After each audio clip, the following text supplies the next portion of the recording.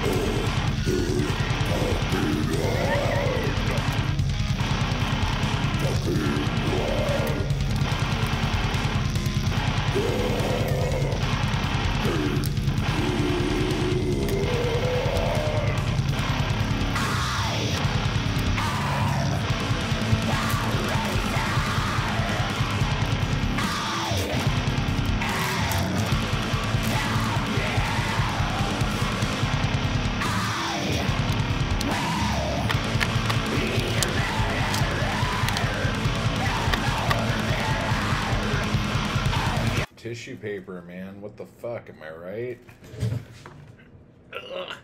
Because this cardstock does not want to fold. I think I'm going to have to up my game a different way. Alright, guys. All of the lavender tissue paper was in the first 10. Ooh. Oh, red. Man, this book is taking so much longer to put together than any other chapbook I've ever done. Between the printing, the folding, the adding of the tissue paper, it's like, this has been just like a fucking ordeal, man. It's cool. This is what happens when you step your game up. I get it.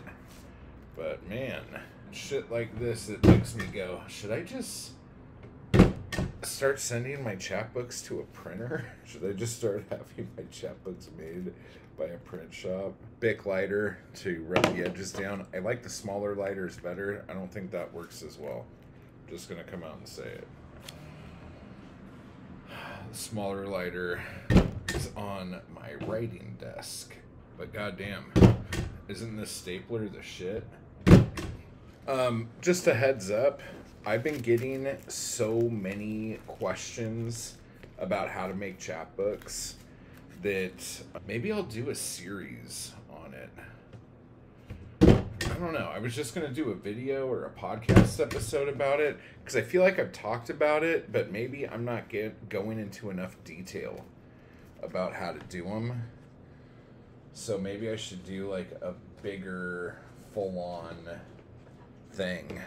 But this cardstock just does not want to stay shut. Don't know if I'm going to ever use mirrored cardstock again. Now, as soon as I staple all of these guys, I'm going to try to record a podcast episode before I need to actually start going out and running errands. So maybe I will do that here shortly. How many more of these do we have? Like 2? Okay. But man, this stapler is making my life so much easier. I can't even describe. You know, I got a lot of jokes. Lots of jokes about the stapler. And I appreciate it. You guys are the best. But it's fucking amazing, guys. Oh my god.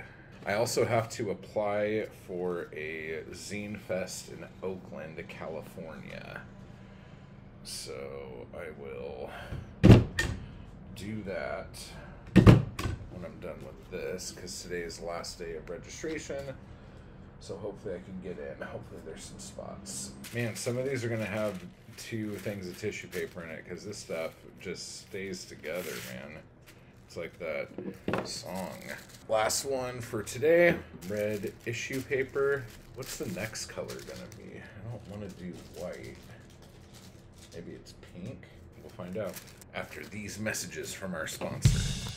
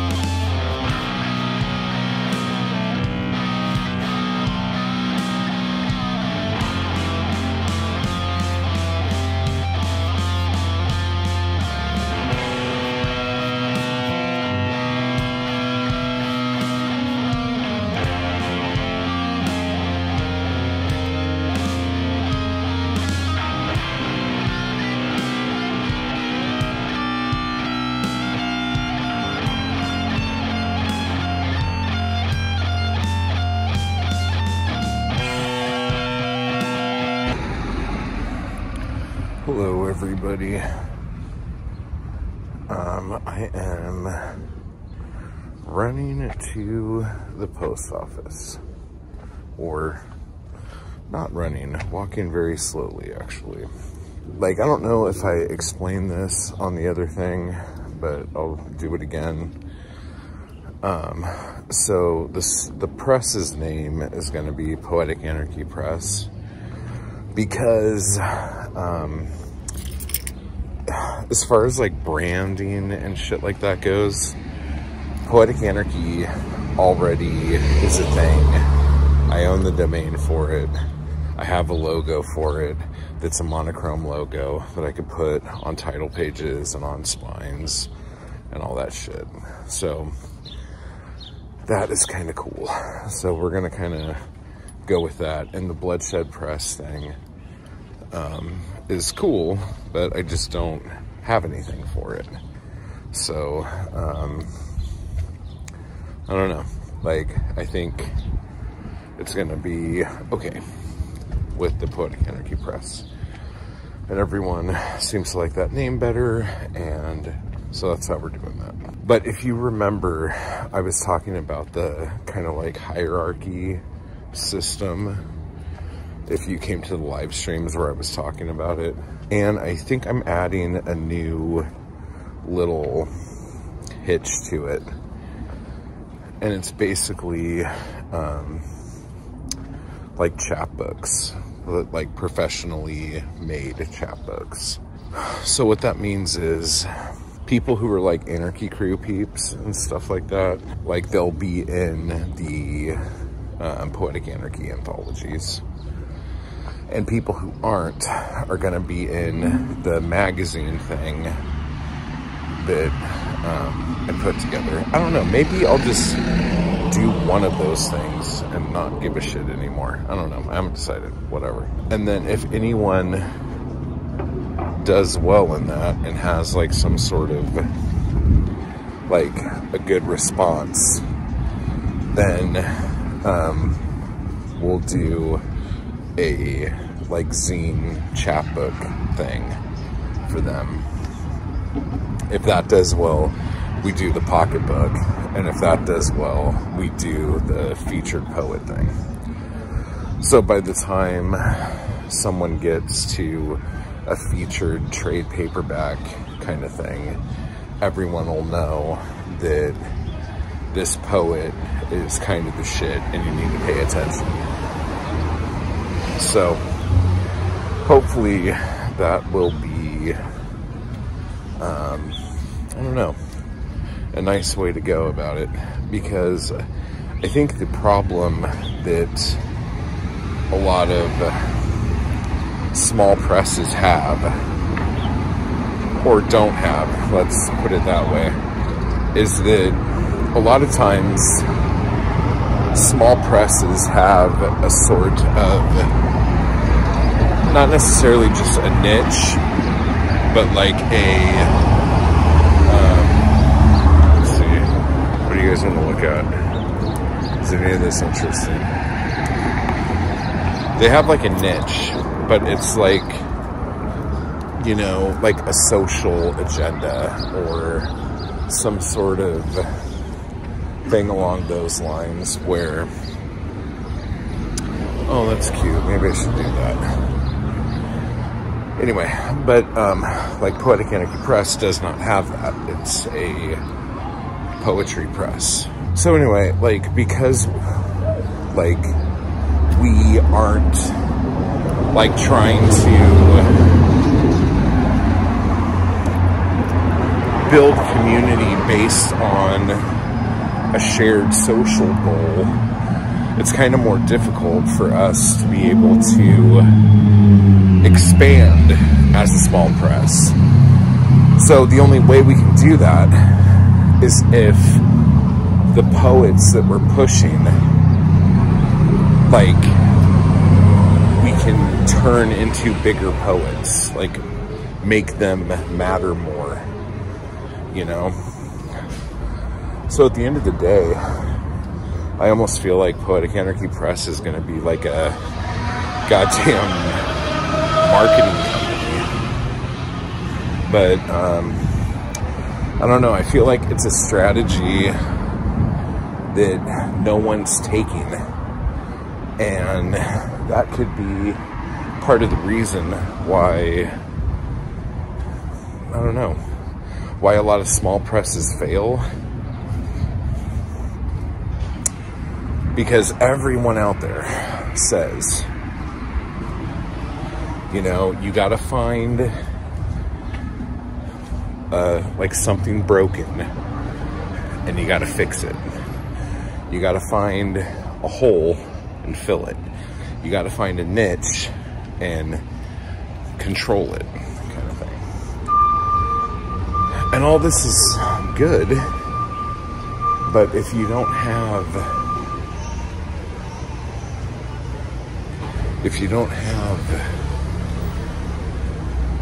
anyone giving a shit about what you're doing, nothing's ever gonna happen. You know what I'm saying? So there are a few poets that I really want to work with.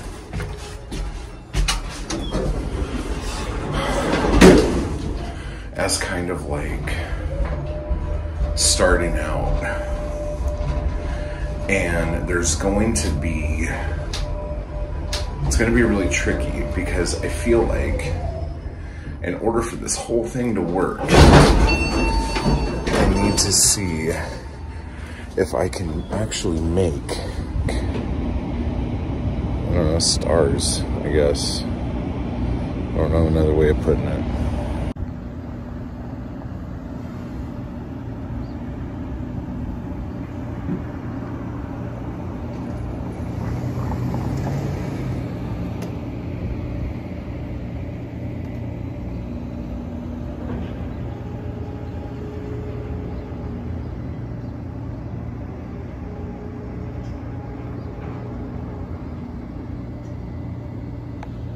That's what I forgot.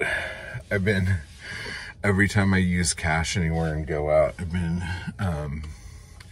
kind of hoarding my quarters that I used to keep for laundry, and now I do laundry digitally, which is fucking stupid. But I have this pile of quarters for the parking meter when I go to the post office. And I keep fucking forgetting it. And I'm wondering, honestly, I have a couple ideas about certain poets I want to push. And some of you probably already know who at least one of them is. And the idea here is if I could get these couple people like a huge following and fan base, then doing what I'm talking about doing on a bigger level with people with more of a platform would totally fucking 100% work. So it's very, oh man, I don't know. It's interesting. I have a ton of meetings set up over the next couple weeks with people and me trying to figure shit out. And honestly, I want to say this too. Like, there is a huge part of me that has kind of been wanting a sort of acceptance from the, like, mainstream, not even mainstream, but like more snooty poetry world. Like, I want acceptance because I really feel like at the end of the day, I think the poetry world all wants the same thing. Now, I know a lot of fucking like traditional formalist poetry people and movements and magazines and what have you are going to be like really shitty about all this stuff and be like, well, you know, if it's not real poetry, it doesn't really exist and blah, blah, blah. And that is like, I don't know, like the whole cutting off your nose to spite your face, however that saying goes. It's like, if the free verse poetry that I put out brings new readers to poetry, a lot of those new readers will find formal poetry, will find academic poetry, if they love poetry, if it becomes like a new obsession with them. And that's what all this is. And a lot of people, like especially in the more academic or the literary industrial complex, they do not see like free verse poetry or even like insta poetry as something that can fucking move people into formal poetry, and that's fucking ridiculous. I've read, like, when I got into poetry, I got into poetry through formal fucking poetry, you know? Like, that's where I started. So if it was easy for me to start there, it would be just as easy as someone to end up there if that's something that they're into. And this goes back to that whole idea I had about how I feel like there are certain people that really enjoy, oh no, like there are people who are drawn to formal poetry, I think, because there are people who enjoy puzzles and who enjoy wordplay and who enjoy language. You know what I'm saying? And just because somebody comes into poetry through free verse doesn't mean at all that no one would ever be able to move into formal poetry. That whole concept and argument is so fucking stupid. So I found a paid spot. I'm gonna find out in a minute here how much is on it.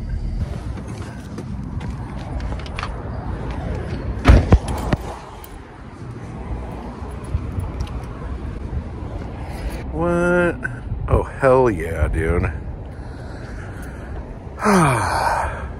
Guess how much time is on there? Some twat put an hour and 32 minutes on there. Holla, that's what I'm talking about, folks.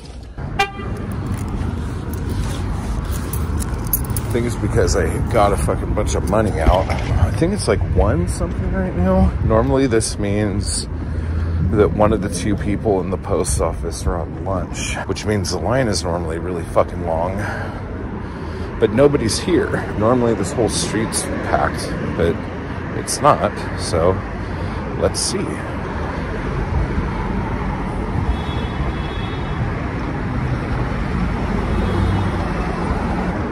Oh yes. Well, that went really well. There were a couple packages that I thought were gonna be a little too much that I thought they were gonna bitch about, and they didn't, which was awesome. That's why I like this place. Like, as far as post office goes, it's not like a real post office, it's like an annex or whatever, and they just don't give a fuck, dude. And touch wood, I've never had anything sent back from them. But I will say, there was 1 week of shipments, this is months ago, that everything I sent, nothing arrived. As far as I could tell, like no one got any of the packages. And then like 3 or 4 months later, this woman from Canada hit me up saying, hey, I ordered something from you and I completely forgot about it. And I had the tracking number that you mailed it, but I just wanted you to know that it just got here. So it took like 3 months to get to Canada. So I think what probably ended up happening was they mailed, like I mailed the shit and then they like misplaced it or misplaced the box or it fell out of the box. So like that whole stack that I took in that one day like ended up somewhere fucking else. I don't know how the fuck post offices do shit or whatever, but that really pissed me off. And I like, luckily nobody who ordered anything like gave me shit about it. I think one person actually did, and I sent them another order out, but then I think they probably ended up getting both anyway. So whatever, what are you gonna do? Okay, so my fast has completed and I am, whoa dude, just because this guy's driving like a fucking asshole, we all have to die? Okay, I'm fucking starving and I didn't want to get like any like fast food shit, but now I'm thinking I'm gonna, because I really want some fucking eggs, even if it's fake eggs. I haven't had eggs in weeks because of these ridiculous egg prices. So I wonder if the egg prices at like fast food restaurants are different. That would be an interesting thing. I don't know if you guys saw that, but did you guys see that thing where the guy for Valentine's Day, because they're so expensive, got his wife like 24 eggs? What the fuck is this?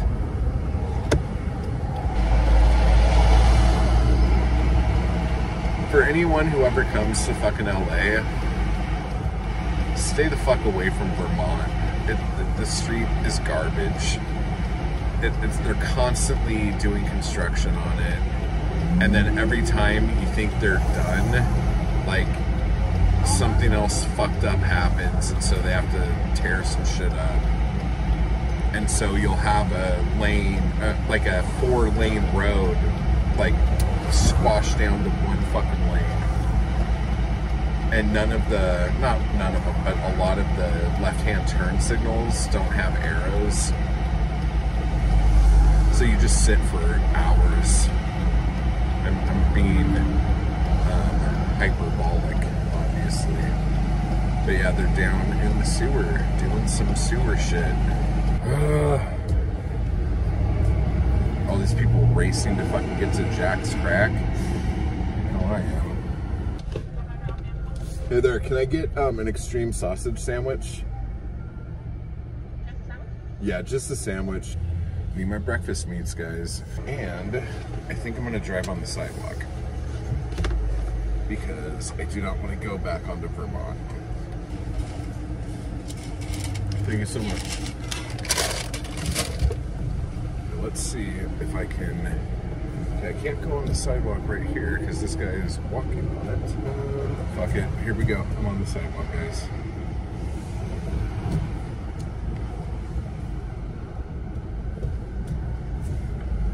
Yep, I did it. I'm pretty awesome. I don't give a fuck. Obviously. I got eggs and sausage. Are you fucking with me right now? I haven't had eggs in fucking forever.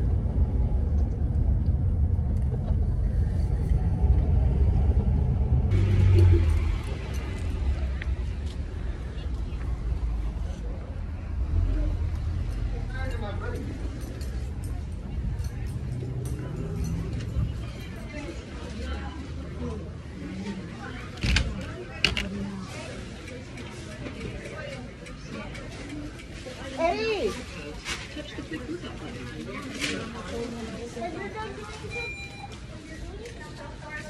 With the key in the medicine cabinet, customer service with the key on aisle 19. Thank you.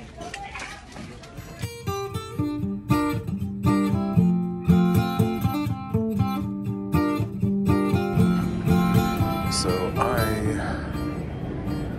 planted my foot and turned. And that's exactly what I'm not supposed to fucking do. And my knee is done.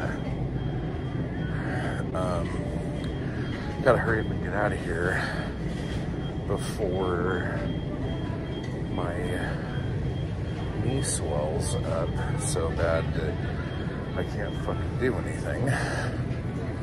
Oh man, this is fucking killing. Listen to me, bitch. Oh my god. It almost went out. Okay, I gotta be a little more careful. I still have a chilada in the fridge at home. There it is, I see the Shiraz. It's gonna be a good day after all, guys. Let's get the fuck out of here. We're gonna try to get to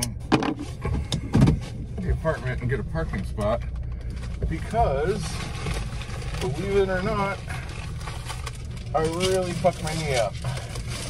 Really bad. And I don't know what I'm gonna fucking do. I'm gonna have to just fucking go to the emergency room or something. Emergency rooms in LA though, dude. What? No one wants to do that. It's fucking crazy. I almost died. Oh shit. Okay, so like I planted my foot. I was going back and forth between aisles. Couldn't find fucking frozen turkey. And I saw a sign. And the funny thing is, I don't think the sign even said anything that I wanted it to say. I thought I saw something that said frozen meat. And so I like put my foot down and spun like a fucking dumbass. And my knee just went, like it just made this little noise. And I'm like, fuck me, dude, that's it.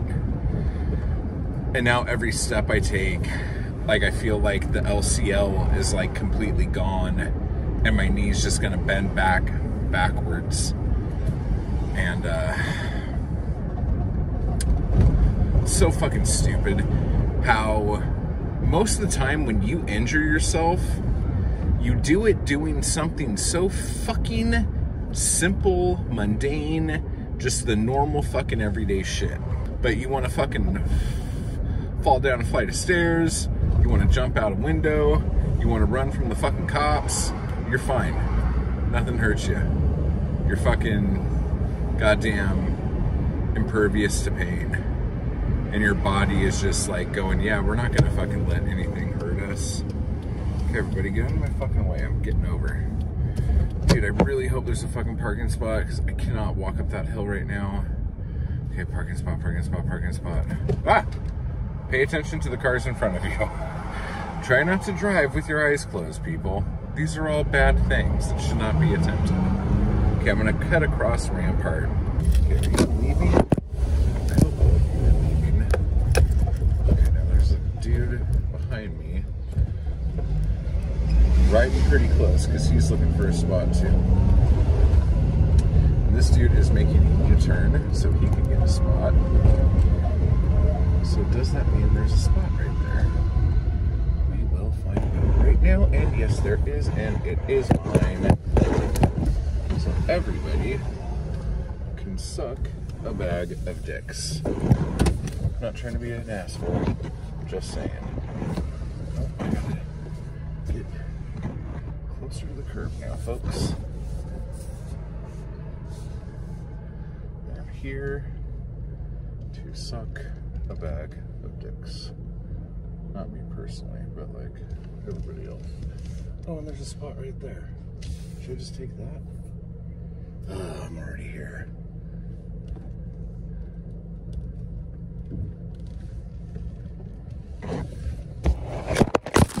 I just want to give a quick thanks to those people who make these videos possible. Anarchy Crew and my followers on Patreon. I appreciate the hell out of you guys, and thank you so much for keeping me going to keep this content possible. You guys are awesome. And if you'd like to join the crew or the Anarchy Crew, just hit the join button beneath this video. And if you'd like to become a member of my Patreon, you can run over to the link down below to do that as well. Thank you.